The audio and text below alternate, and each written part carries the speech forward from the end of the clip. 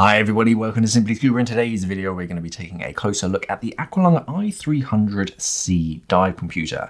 So this is a smart, kind of entry-level dive computer, but to be honest, it will work for quite advanced divers as well. It's sensible size, decent size screen. It's an LCD segment display screen, so it's going to have a really long battery life, but it's got a lot of clever stuff on the inside, including Bluetooth, so you can download your dives to your phone or your tablet, quickly and easily updating your logbook.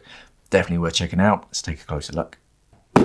So this is how it arrives in a small cardboard box. You've got the barcode on the back with the serial number. Keep a tab on that. On the inside of the box, you get the dive computer itself, very nice. Bluetooth connectivity, 4 operating modes, user changeable battery and data retention, backlighting as well. Doesn't sound like there's anything inside of that, but we will check. Underneath it, you get little information about Diverlog Plus. So that's the app that you're going to download onto your phone, and then you can Bluetooth it and sort of download your dives and stuff. You get this fun little key. So this is for changing the battery. You can do it yourself. So keep hold of that, keep that safe, and a quick review card, just how to. You also get a CD-ROM, instrumentation manuals and resources. There'll be a digital version that you can download from their website as well. It will probably be a bit more up to date, just in case there have been any changes. Dive computer itself, and then you get this little sort of display. There is more inside of this. This will be the warranty information, I imagine. Safety and reference manual, so have a quick read through that. Very important to make sure that you understand what your dive computer is trying to tell you. And then if I can get it out of this, you have your dive computer itself. So it comes with a sort of protective shield on it, and you get this little sort of label that you just peel off. But yeah, let's take a closer look. Okay, so here's the dive computer itself. So yeah, decent size, and you have a sensible size screen. This is a very traditional sort of wrist-mounted dive computer. 2-button user interface. You've got Advance and then Select. You do have a little red light in the back, and you might be able to make out just next to that sort of red section is the Bluetooth logo. It comes with a screen protector, that kind of scratch protector that you can remove and replace. If this gets scratched, then of course you can sort of replace it. And then the overall body, so this is made out of plastic, so it's pretty lightweight, but it's quite a nice plastic. It's got that matte finish to it. It's shaped so it's really made to sort of go on your wrist. It's not flat surfaces, so it's not going to be weird and unusual. It's got a nice style to it. I quite like it, especially in the blue, that kind of royal blue colouring. The embossed Aqualung logo as well is quite smart, and the strap itself is quite thick and chunky, so it feels really strong. Plenty of adjustment, decent sized strap on it as well. So if you have a thick wetsuit or you're wearing it over your dry suit, you have plenty of adjustability. Metal buckle on it, so it's nice and strong, and you do have that wave pattern to allow for a little bit of compression. User changeable battery as well, so you can just undo that and then swap that battery out. I imagine it's a 2032 or something. It'll be in the user manual.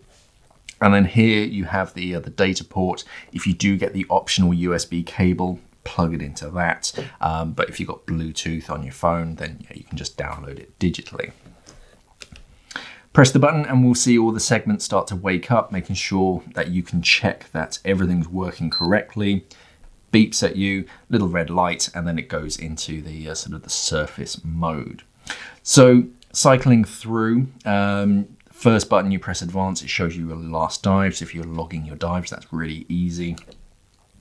And just sort of information, basically. The plan mode, log, and then set gas. So if you're diving on nitrox and you need to change it, press select. At the moment it's just set to air. I'm just going to advance to change it to enriched air nitrox.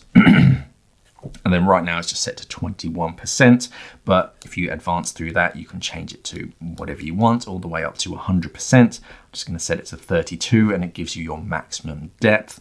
At the moment it's set to imperial, but of course you can change that. You can also change the salinity of the water if you're diving in fresh water or salt water.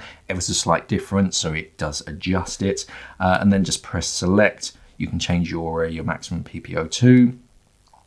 Whether you're diving with multiple gases as well, And that's it basically. You can continue on. You can also sort of change the different modes. So this has dive, which is your scuba, it's either air or nitrox. You then have gauge mode, where it just acts as a depth and time, but it's not recording your nitrogen loading or anything.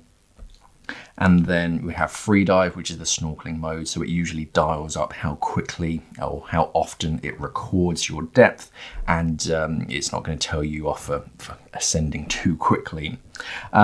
So yeah, and then just sort of put it back in. So it's very quick and easy just to navigate around. Now you can see it's changed from air to 32, so you know what you're diving on. You've got your surface interval there at the top. So very quick and easy to navigate, even with 2 buttons. It's not a complicated 2-button system where you have to hold something down to go backwards or sort of hold it to go forwards.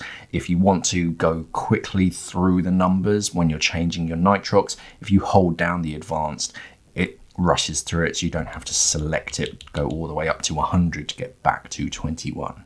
Now I've just paired up the dive computer onto my phone just to show you a quick look around the app. So quick and easy to pair it. You just turn the Bluetooth on both devices. There is a pairing code, it's just a 4-digit PIN number, and then you can change all the settings on your phone. So it's much easier than having to sort of go around and navigate, because it's very natural kind of drop down.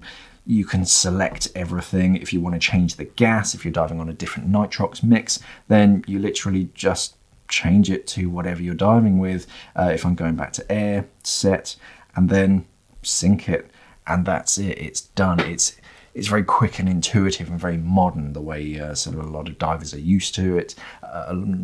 If you can do it on your phone, then yeah, it's perfectly fine. So it's a very quick and easy way to navigate, and you can also update the firmware. There are going to be several updates from time to time to change some things, make your dive computer better, and that's all done through the app. So because it's got that Bluetooth built in and that C is there for connectivity, that's the real benefit for getting the i300c. And that's the Aqualung i300c dive computer. A good all-rounder if you're using it for snorkeling as well as scuba diving, just diving it on nitrox. It is very simple, very easy to use.